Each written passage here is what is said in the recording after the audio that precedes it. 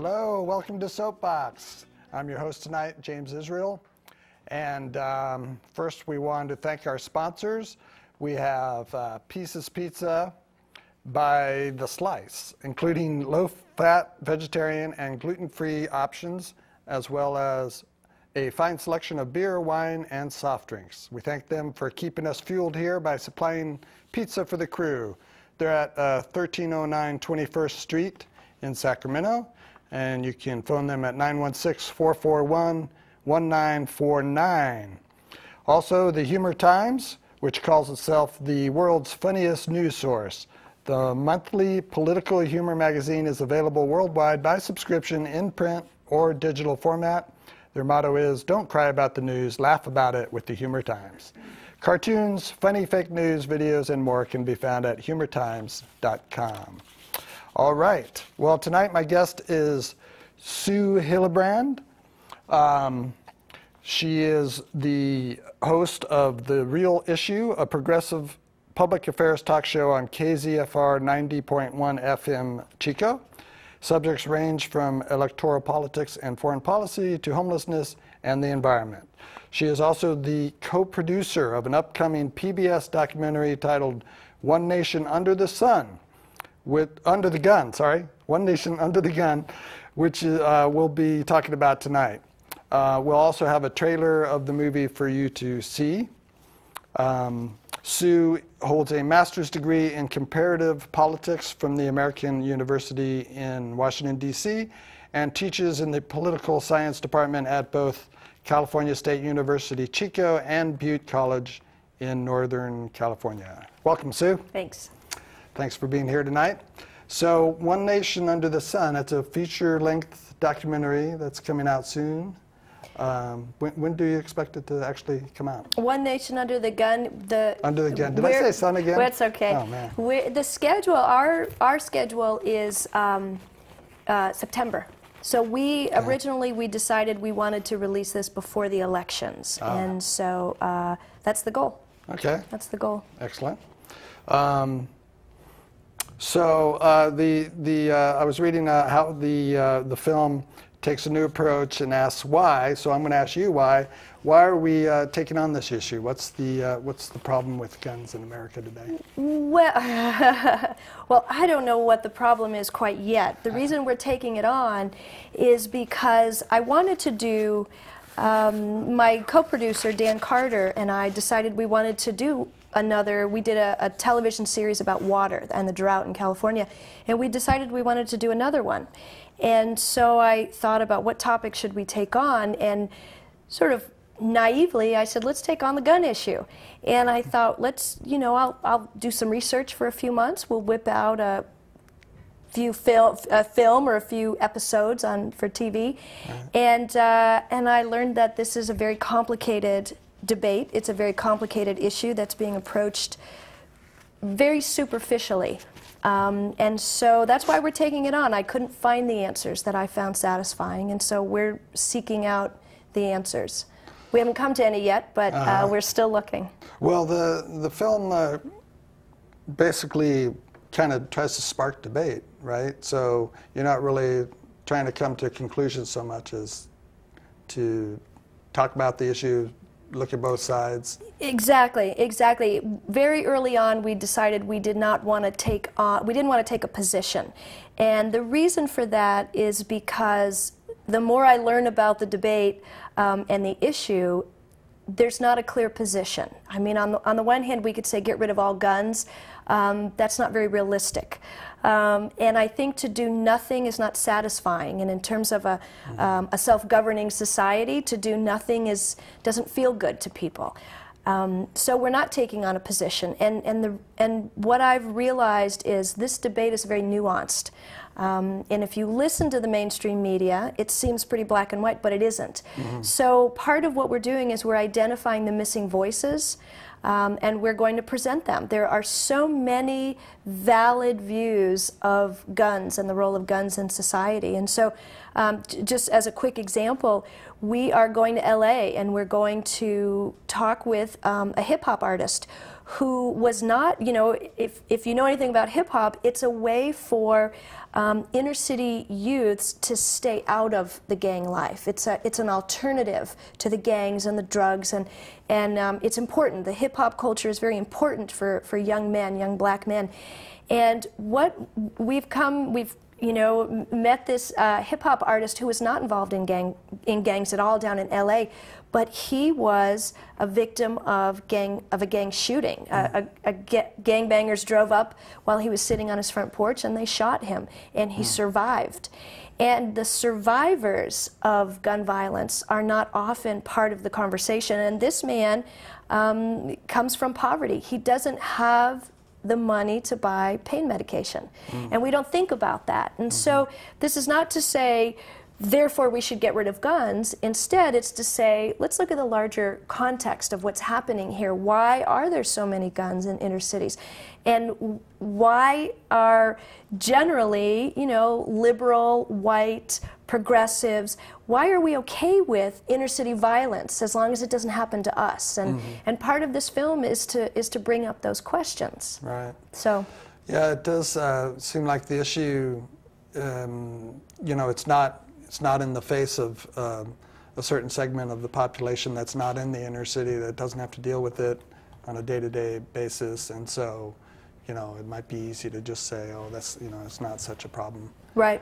But it is for, depending on where you live. It is, and what I've been finding is we see the rise of mass shootings. And it's a very random act of violence. It could happen to any one of us. And still, if you look at the percentage of gun deaths and gun violence resulting in injury, mass shootings, random mass shootings are very rare. Right. And the number one cause of gun deaths, death by guns, is suicide. And we actually have a slide that you provided about that. It's slide number 2 there, if they could show it, gun deaths versus suicide. Yeah, that's what gets the attention of the media, you know, is the dramatic deaths. And there was a big spike, it looks like, in the first half of the 90s, but that's gone down quite a bit since then. And the suicide deaths have gone up. Exactly, and suicide deaths have gone up. And that's another part of what we're asking is why? Why are suicide deaths coming up on the rise? And, you know, we can put that in what I believe, and I've talked to a lot of experts, and a lot of it has to do with the last 30, 40 years with the culture wars, with neoliberal economic policies. We've seen the exportation of blue-collar jobs. We have seen really nasty politics. And so I think so much is changing. We've seen the rise of, for example, we've seen the rise of Black Lives Matter. So we've seen the changing demographics, and we've seen the changing economic system, and people are afraid. And I think we have veterans coming back from war, and they're not being treated for PTSD. They're not getting the mental health care that they need. And so that's part of the film, is we're asking, why are suicides on the rise? And particularly, if we're going to seriously consider how to reduce gun violence, we need to acknowledge that most of it comes from suicide. Yeah, one thing I've always felt, you know, like it's pretty hard to get a driver's license. You know, you have to study the test, you have to take an actual physical test. We have a slide that I wanted to show you, a slide about the gun violence versus motor vehicle deaths, and that is what it's showing, right? Yes. And the motor vehicle deaths has gone down quite a bit because of the safety things that we've implemented, and you know, maybe that has to do with the fact that we make people learn how to drive the car before we give them a license. But it seems like getting a license for the use of a gun is a lot easier isn't it, in most places? And can you talk about that? Shouldn't that be a little more difficult? Well, that's part of the conversation. Right. You know, one of the arguments I have been, you know, when you ask me why did we take on this issue, and one of them is when I decided to take on guns, my first, the moment where I thought this is going to be a very serious adventure for me as I explore the gun debate is I was talking to an acquaintance, and she said, "Oh, what are you working on now?" And I said, "Yeah, we're going to take on guns." And she launched into why gun violence is not a problem. And she talked about there's more deaths from automobiles and we should get rid of automobiles. And I realized that I don't think she intentionally did it, but she shut me down. And I realized, as I tried to scramble with a response to what she was saying, is I realized she didn't want a response. It was just to stop me, to tell me why this wasn't an issue that I should be pursuing. Right. And that's a lot of what I hear a lot is, it's not an issue. Gun violence is not a problem. We see more deaths from cars, and therefore we should outlaw cars. And the truth is, we have regulated cars quite a bit, and we require a lot of training. And we have made major safety advantages with cars. And as that clip showed, we're getting to a point where automobile deaths are lower than gun deaths. But again, I have to keep throwing in, this is not random mass shootings. Right. This is suicide. Yeah. 2/3 of all gun deaths are suicide. And so I think that's a different policy prescription than simply outlawing guns. It's a very complicated issue. Yeah. Very complicated. Well, I'd like to show the viewers a video clip of the movie. We have one, it's a, what would you call it, a primer for the movie? It's it's the trailer. It's the trailer for basically our fundraising efforts. Okay, yeah. All right. And that is something we should mention. You have an ongoing fundraiser for it. We're doing a Kickstarter. This is our first stage. It's our Kickstarter campaign, and it'll go for 30 days. And while we have been spending all of our own money and really racking up the credit card bills, that was to get enough of the footage. I mean, we've traveled. We've been to Texas, and we've been to New York, and we've been to Southern California, and we've gathered all of this footage. And so now it's a matter of we have to put it together so that we can pitch it, a rough cut, to other organizations that will actually help us fund it to completion. Okay. Do we have that clip? Apparently not yet. So the Kickstarter thing is only 30 days? You can choose your own time, but we did it for 30 days. Okay. Yeah. I've learned a lot about Kickstarter these past few months. So yeah, the shorter the campaigns are, the more likely you'll reach your goal. Oh, interesting. Okay. Yeah. Okay, here it goes.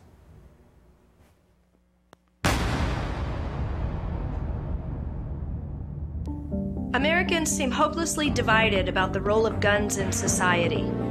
We have two sides that are highly polarized, and there is growing animosity on both sides. They're retreating to their own corners. To bridge this chasm, only through exposing the myths and misconceptions can we the people have meaningful dialogue. I don't think there's any debate today that is more burdened with mythology than the gun debate, and with a false history and a lot of assumptions about what other people are thinking.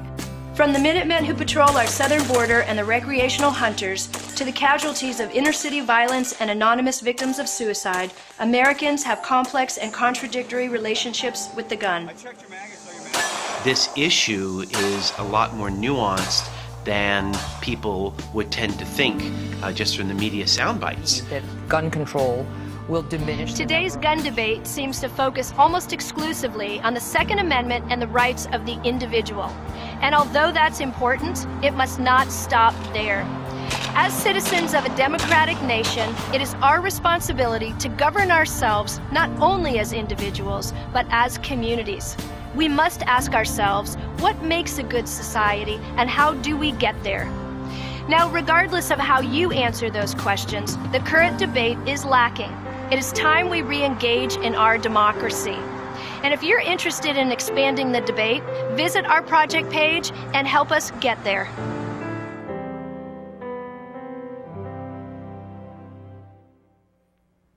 All right.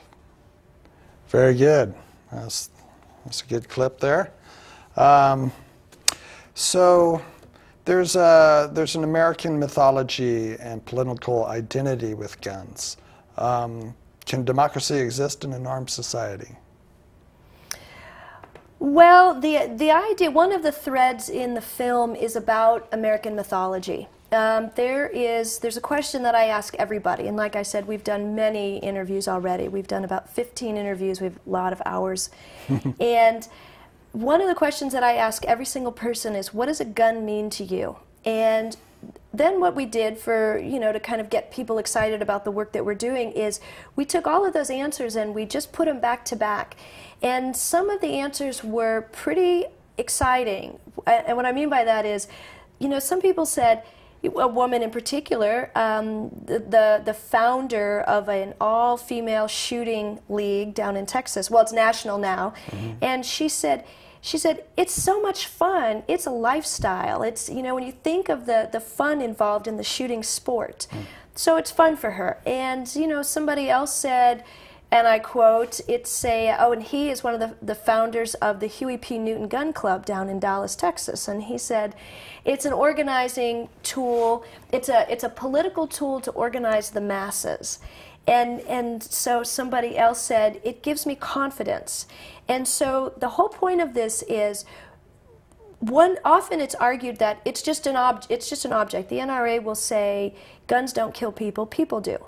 Well, when we put that kind of an emotional connection, when we have this emotional bond to an object, we have to, and an object that is quite deadly, we have to examine that. Where do we get this? And what I say to people all the time is, do you have that kind of romantic connection to your hammer, a real tool? Right. And so that's one of the things that we're exploring is, where did this mythology come from? It certainly doesn't come back from real history. I mean, when we think about the American Revolution, not everybody had a gun. Most people did not, and they did not have a handgun like we do now. They certainly did not have AR-15s. They didn't have those kinds of guns. Most people had rifles to shoot coyotes. Things like that, and basically pests. And so one of the things, they were one-shot muskets that you had to stop. And Exactly. I mean, you couldn't take out an army right there. There was it wasn't quite as deadly as it is today. And so one thing that we're exploring is, where did this mythology of the American West come from? And of course, it came from Hollywood. But it even predates the 40s and the 50s of Hollywood with Clint Eastwood and those folks. It really started back in the early 20th century with the Winchester Gun Company and Colt, where after the Industrial Revolution, people started moving to the cities. And when you move to the cities, you don't need those kinds of guns. Right. And so they saw their market shrinking, and what they decided to do very strategically as good capitalists, they said, we need to create our market.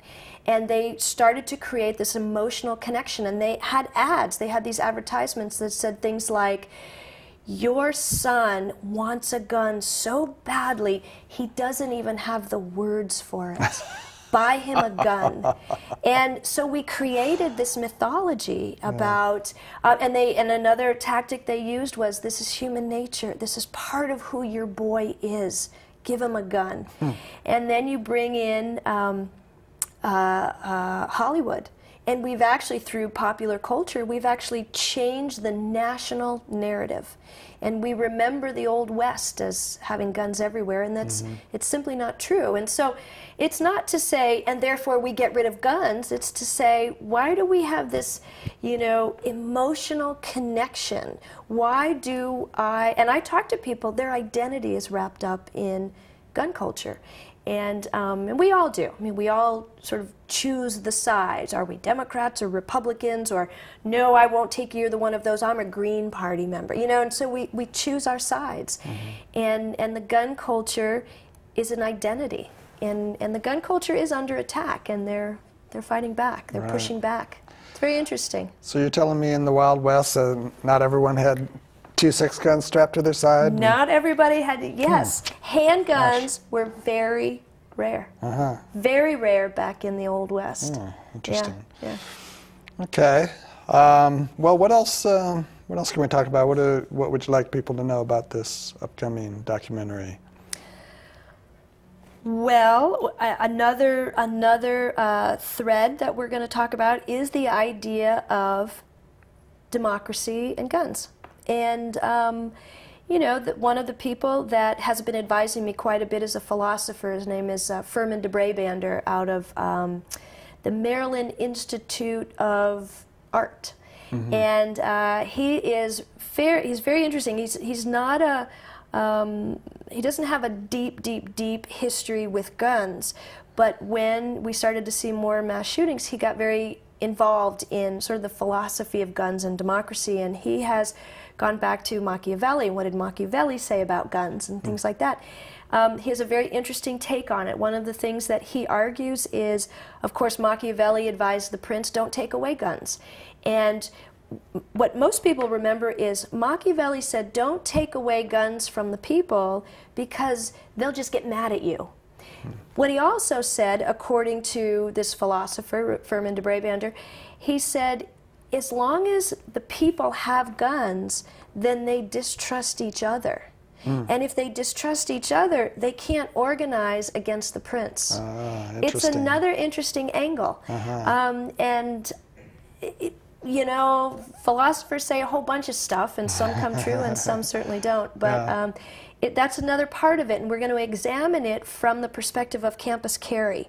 There's a lot of universities that are allowing guns on campus, where in the past they weren't allowed. And so we went down to Austin, Texas, in a very conservative state. We went to the very liberal town of Austin, and we had the conversation about why do all you lefty, liberal, you know, college professors, why don't you want guns on campus? And part of what they say is it's an admission to violence in a sacred space where we need to be able to be uncomfortable with ideas without allowing these tools of violence. And then, of course, certainly interviewed people that said, I don't care what you're saying, it's my right, and I should be able to protect myself. And so we're playing with that as well, the idea, the philosophical aspect of guns and an armed society, and can you have democracy like that? Right.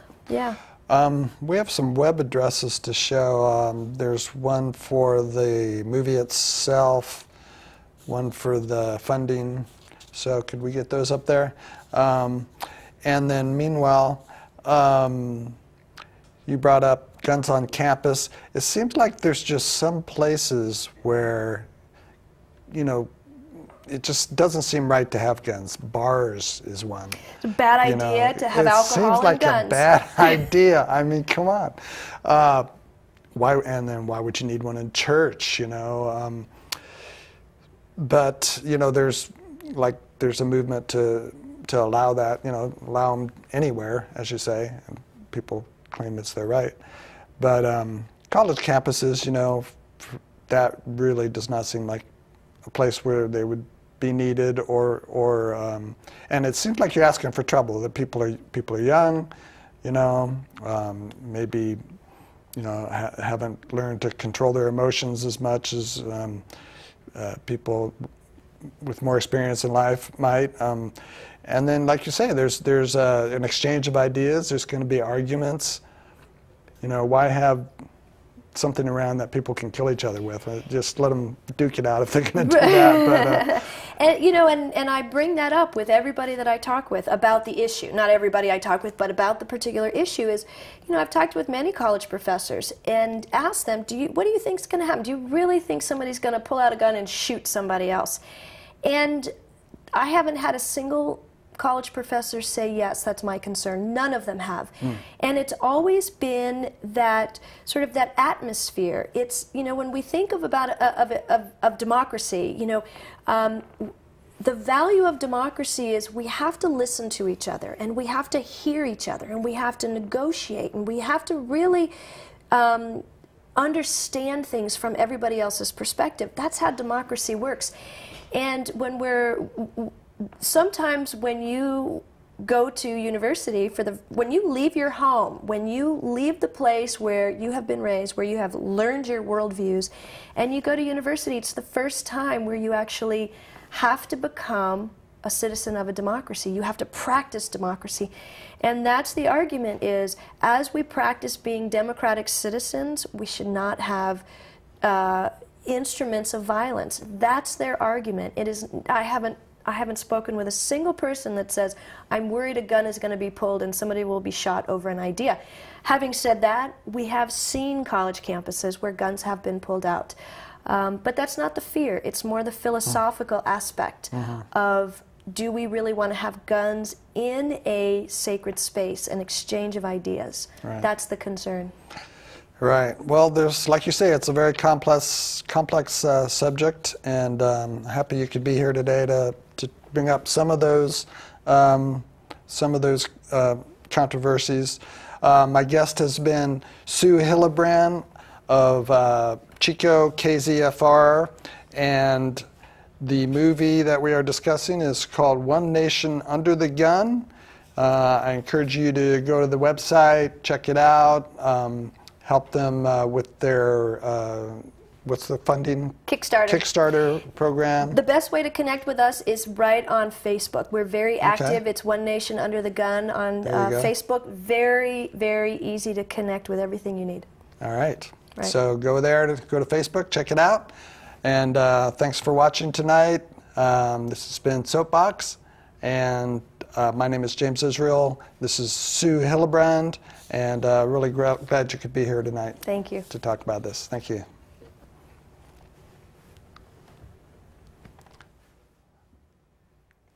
Can I talk? I'm not sure.